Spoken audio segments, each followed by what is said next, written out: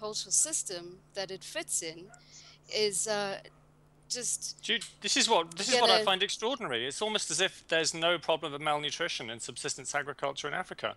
Hundreds of millions of people well, there's a in problem. There's this a low problem input with agriculture which you malnutrition in South celebrate are getting Africa. such poor harvests that they're not able to feed their families, and the yield There's gaps a are so problem with tremendous malnutrition that they in get South less than a Africa. 20th of the world average productivity on things like maize, because you insist that they have low productivity agriculture and that they stay trapped in poverty and trapped in subsistence.